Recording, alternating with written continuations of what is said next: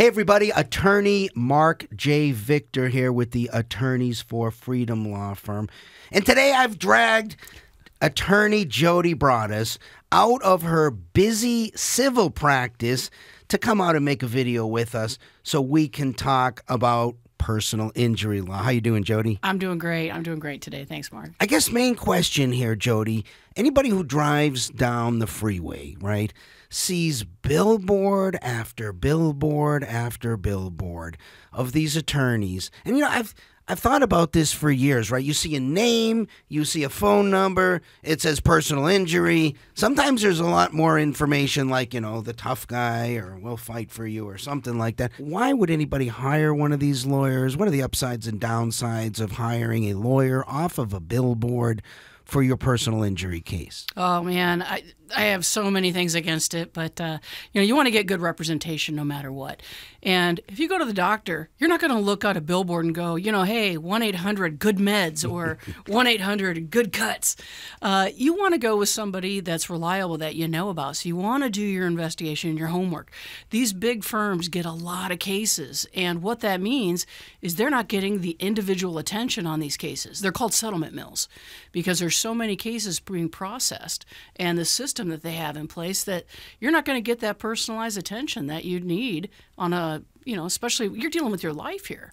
Yeah, and I don't think people realize just how much money some of these personal injury lawyers spend. The budgets that some of these law firms are blowing through to get cases into the door, I can't even imagine what their overhead is. And what does that do to a civil practice when you got that kind of an overhead? You want your cases to be efficient. You want to move them as quickly as possible. You don't want to spend time on them. You want a quick settlement and move on. And, you've seen these billboards. You mentioned that. Time after time, you recognize these names. You know who also recognizes those names? The insurance companies. They know who these companies are. They know they're going to get a quick lowball settlement because they don't want to spend the time working on the case. So you're going to run into these problems along the way that you're not going to get this personalized attention that you need on your case. I often describe our law firm more as a boutique law firm. I like to tell people, you come to our law firm, you're going to get personalized attention. We got lawyers who like to be lawyers who like to do the kinds of things that lawyers do so they can feel some pride in being a lawyer. And so maybe you could speak to the boutique nature of our firm, what we do that's different than let's just call them the big PI mills. Well, first of all, since I'm the only civil attorney in the office, I am handling each one of these cases. I am overseeing everything that's done on each case. We have a small team. We have 2 paralegals. I work with them day to day on every case. We go through everything in detail. Let me tell you how that differs from these big settlement mills. They have the salesperson that gets the case in the door. Not even a lawyer, right? They come in, they meet with a pitch person sometimes. Sometimes, yeah. And then it's handed off to the first person in the mill. That first person, all they do is gather information, pass it off to your next person. What do? They might order the medical records. Then it's passed off to a third person who's then going to be, maybe doing a demand letter. And then you go to the next level where the person might negotiate the demand. And then you get to the next person who's going to do a lien. So these people that are working on these cases are not invested. We're invested in every single person that comes in the door and on their case, where a lot of these settlement mills, it's just a process. So you're just part of this system. And I don't even know when and if an attorney even works on it during those stages. A lot of that's paralegal work. It sounds like an assembly line, right? Everybody has their little job they do on the case, and then you get to the end and it's time to negotiate the case. You're probably, if you even get a lawyer at this point, you probably got a lawyer who's just touching the file for the very first time. They don't really know the client, what it is the client's goals are, what their life is about, what they've really gone through. By the time you're negotiating a case, you've had several meetings with the person. They come in, you know what their life has been like, the emotional toll it's spent on them, who they are, what their family's about. And then when you're calling that case, speaking to that adjuster, you really have a good understanding of what's happened and how it's affected the person's life. And also, we litigate our own cases. I mean, that's another important point here. I know some lawyers, they don't even know where the courthouse is I don't know if they're afraid to go to trial or not, but, at our firm, we got lawyers here who like to go to trial. I mean, Jody, you're in court a lot. Many days I say, where's Jody? Oh, she's in court today handling this or that.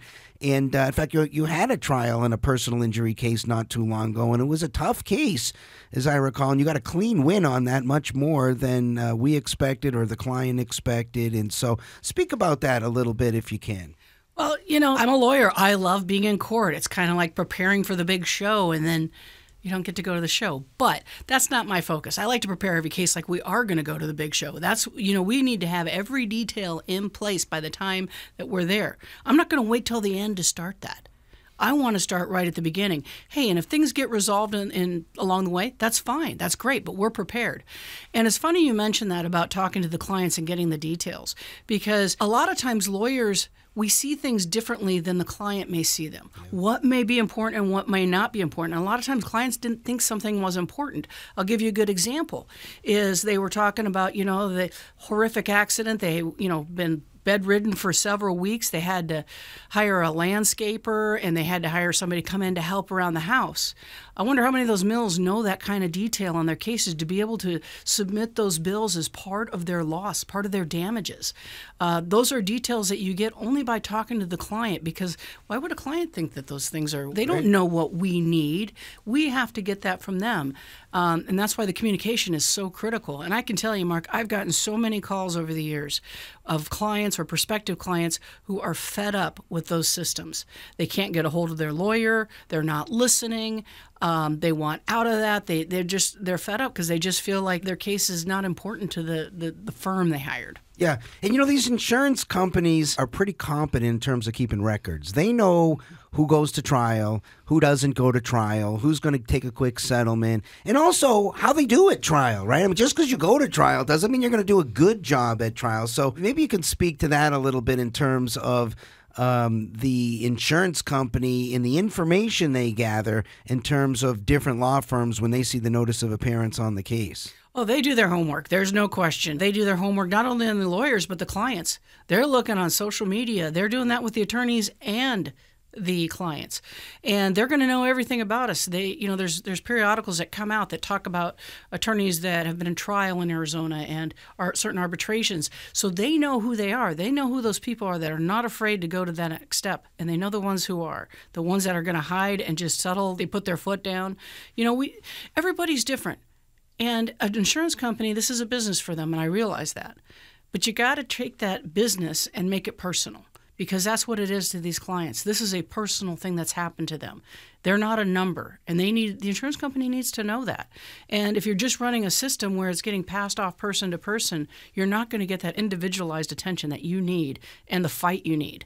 Yeah, and Jody, you've had some big cases against governmental entities where they really bring a whole law firm on to fight you on the case, and you get into the blood and guts of the litigation yourself. You write your own pleadings and motions and respond to everything yourself.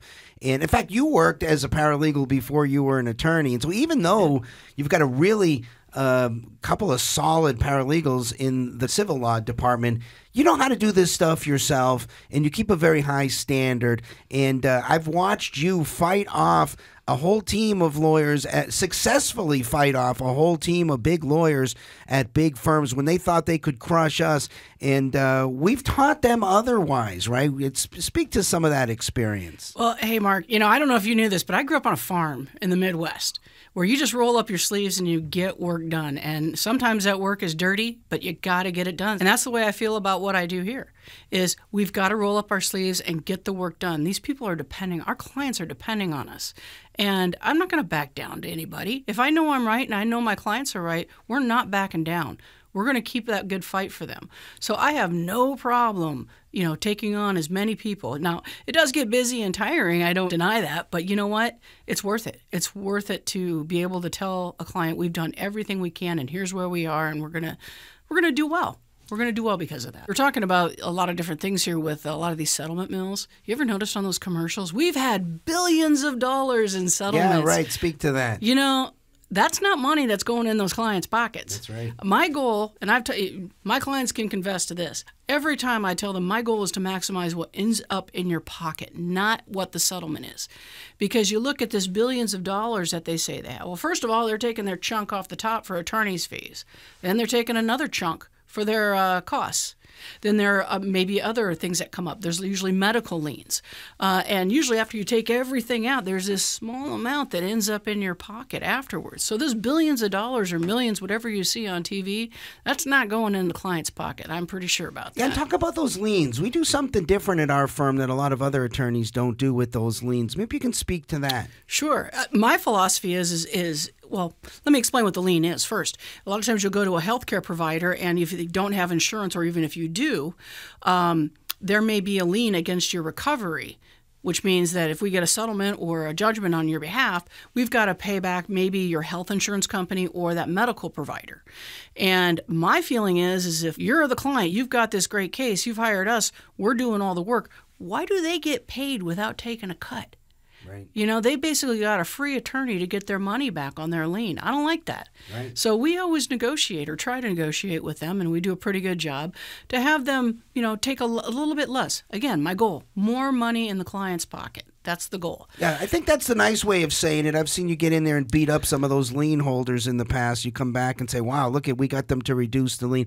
That means more money in the client's pocket. And I think a lot of attorneys might skip that step and say, well, that's the lien. Let's just get it paid off the top. Maybe it doesn't put more money into their pocket, but it puts more money into the client's pocket. I've said, do your research on the lawyer who you're thinking of hiring, right? Don't just hire somebody because you saw their name on a billboard or some spiffy ad came across the television. Do your homework and find out who's actually going to be representing you in you're putting your case in the hands of this lawyer. Find out about the lawyer. That's a great point because there's a lot of information out there, and you got to wonder is this legitimate information? I'll give you a good example. You call up the attorney, and they go, we have doctors we can send you to.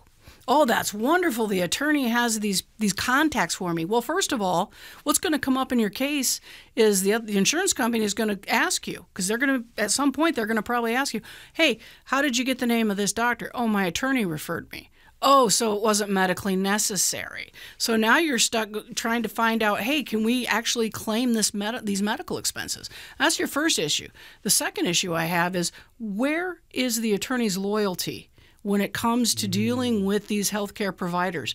Because if these healthcare providers, they got a deal, hey, I send you clients, you send me clients, where's that loyalty to your actual client? Yeah, they got a financial incentive to try to get that lien holder paid the top dollar on the case because that lien holder is sending them cases. And so you really can't ignore, and I'm glad you put some light on this sort of behind-the-scenes situation. Plus, that insurance company, if you get into litigation, they're going to find out how many cases have been referred from that lawyer to the doctor and the doctor to the lawyer, and they're going to present that to the jury. And they're going to say, ladies and gentlemen, this is a racket. These the doctor sends cases to the lawyer sends cases to the doctor. They each work up their fees, and don't be fooled.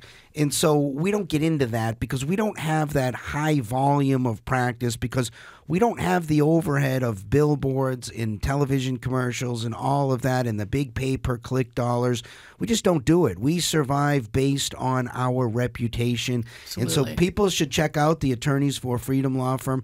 Check out our 5-star reviews. Check out the people who specifically mention Jody Broaddus and say that, Jody and her team did such a great job on my civil case. That's why people come back to the Attorneys for Freedom Law Firm. I don't think you want to go with a firm that's too small and has no resources. I think that's another thing is when you reach out to our firm, you actually talk to the attorneys. Yeah. You know their names. These big firms, sometimes they don't even post who their attorneys are on their website. They're all behind the scenes, so you'll never even know. That's another thing that people complain about a lot is the turnover that a lot of those firms have.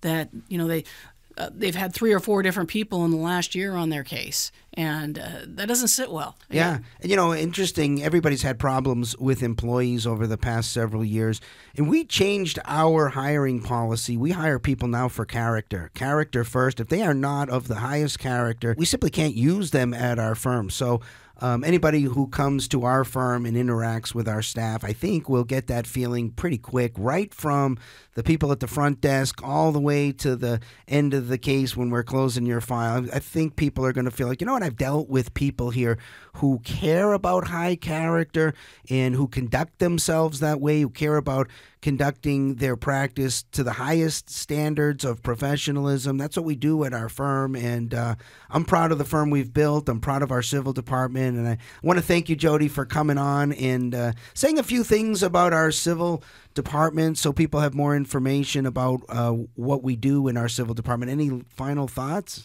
Well, you know, anybody can call. If you have any questions, you can give us a call or go to our website. I'm more than happy to talk to people. A lot of times people don't know if they have a case. Yeah. I'll sit down and talk to them. You know, I'm pretty candid. I don't want people, you know, misleading me. I don't mislead other people. So, you know, if there's a case, I'll let them know and let them know their options. Give us a call anytime. Yeah, on many occasions, you've told people, look, you got a case. Probably doesn't make sense to get a lawyer involved because you're going to wind up losing too much money. And you can do this on yourself. Here's what you should do. Do A, do B, do C, get it resolved. If you have any problems, come back to me. That's the kind of thing people remember and appreciate about when they meet with a lawyer. They say, you know what? I met with an honest lawyer, somebody who gave me good, straightforward advice. Our goal is always to represent people exactly the way we would want to be represented ourselves. We've been in a car accident, a pedestrian accident, motorcycle accident, boating accident, trucking accident, any type of car accidents or motor vehicle accidents. But not only that, we've dealt with people who have been burned by different types of things, cosmetology burns. There's all sorts of cases out there. If you've been injured, give me a call and I'll talk to you about it. Okay, so there's a little bit from our personal injury department. If you have questions, check out our firm, attorneysforfreedom.com. If you like this video, subscribe, leave a comment below whether you like or dislike anything we said. If you bring it civilized, you will get a response from us. All right, everybody. Hope we answered your questions. If you have other ones, you know how to get a hold of us. Peace, everybody.